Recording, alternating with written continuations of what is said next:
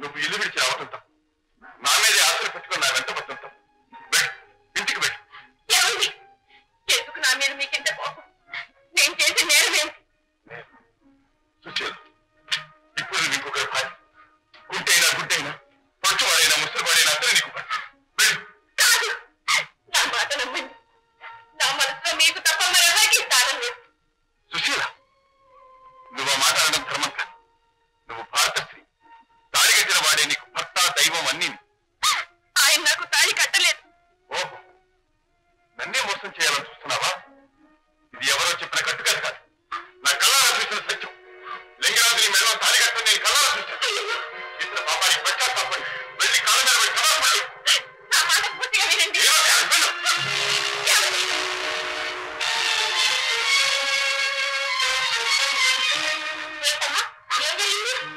ఆయన వెళ్ళిపోయారు. తీసుకోమ్మా. వద్దమ్మా, నేను వెంటనే వెళ్ళాను. ఆయన చూస్తే కానీ నాకు శాంతి లేదు. అమ్మా, అదమ్మా, ఇది వదిలేసి వెళ్ళిపోతున్నావమ్మా?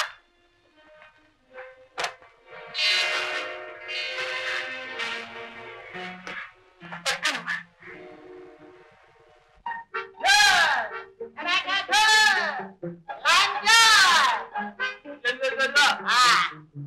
గ్లాస్ అంతా 20 పైసలు. 20 పైసలా? ఎందుకు? 10 పైసలేగా. జాగ్రత్త, అల్లు రాస్తాయి. నీ పళ్ళే రాస్తాయి. రాసుకో. నన్ను ఎక్కిరిస్తావా? ఎక్కిరించడానికి నాకే కర్మరా? అదిగో మళ్ళీ ఎక్కిరిస్తావా?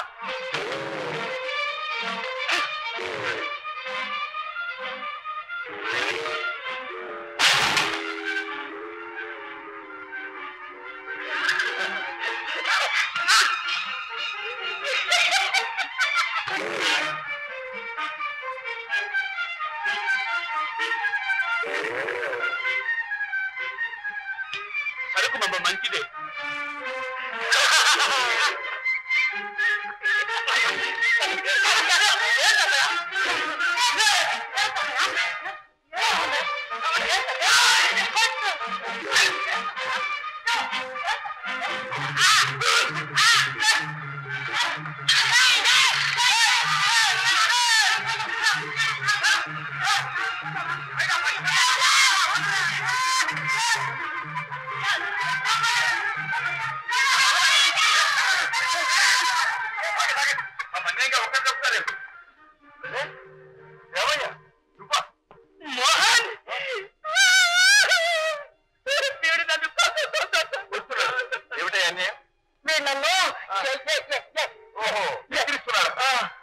నచ్చింది ఒక్కడికే అనుకున్నావా? నాకు ఉంది.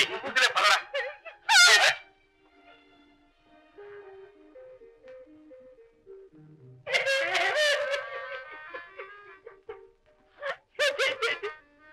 ఈ బస్తీ వాడికి పల్లెటూరు వాళ్ళంటే ఆపాయని ఏడు. అసలు ఇక్కడికి ఎందుకు వచ్చావు? ఎప్పుడు వచ్చావు? అసలు సంగతి మర్చిపోయాను. సుశీల కులాసాగా ఉందా? సుశీల సంగతి నాకేం తెలుసు? నీ దగ్గరికి రాలా? వచ్చి ఆవిడికి సిగ్గులేకపోతే నాకు లేదు. కట్టుకున్న ముగ్గురు ఆ లింగరాజు దగ్గరికే పొమ్మని బుద్ధి చెప్పి పంపించాను. కట్టుకున్న మొగుడేమిటి? నాకంతా తెలుసు. చెబునారా విన్నా? ఆ లింగరాజు సుశీల మెడలో తాళి కట్టుతాం కన్నారా చూచాను. ఇదే అయితే నువ్వు గొప్పలు కాలేచావు. నువ్వు విన్నదంతా కథ, చూసిందంతా కళ్ళ. అసలు జరిగింది ఇది. ఈ పెళ్లి ఇష్టం లేక సుశీల ఇంటి నుంచి పారిపోయింది. లింగరాజు మండిపడతాడని ఊగడానికి బుద్ధి చేసి పెళ్లి చేశావు. భగవాన్ దీనబాంతం సుశీలకి అపాయం తెప్పించావు. ఇక ముందు కూడా ఆమెను కాపాడే భారం నీది. ఎక్కడికి? సుశీల దగ్గరికి.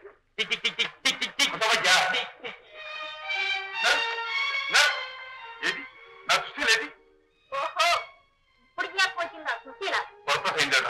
తర్వాత చెప్తా. ముందు సుశీల ఎక్కడ ఉందో చెప్పు. మీరు వెళ్ళిపోతే ఆవిడ ఇక్కడ ఎందుకు ఉంటుంది? మీరు వెళ్ళగానే మిమ్మల్ని వెతుక్కుంటే ఆవిడ కూడా అప్పుడే వెళ్ళిపోయింది. ఎక్కడికి వెళ్ళింది? ఏం భయం